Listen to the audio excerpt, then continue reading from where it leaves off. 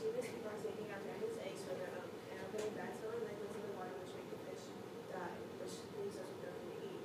Many families are suffering from many things such as hunger, loss of their children, and are in constant fear of not making it to the next morning. If you can't tell already, I'm a penguin, an African penguin to be exact, and we are on the list of endangered species. If we don't get help or do something about these dangers, we will be extinct.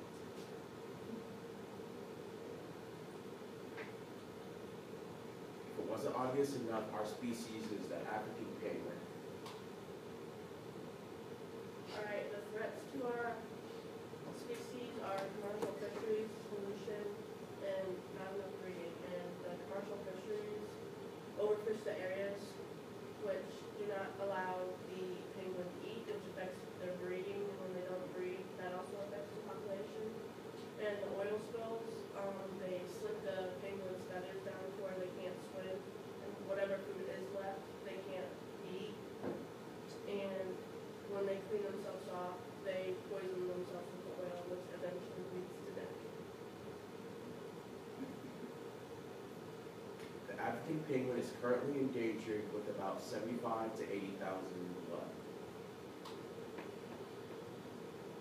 The importance, it will drastically affect the food chain.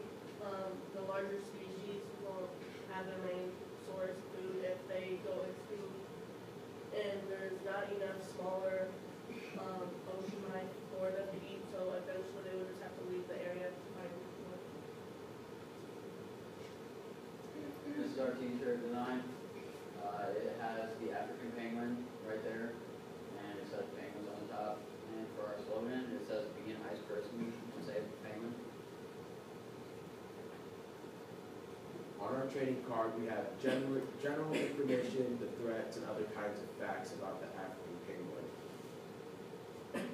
Alright, it costs $6.10 per t-shirt to make, and we're gonna sell them for $15, and that will allow us to make a profit right off the bat. Alright, our conservation plan is,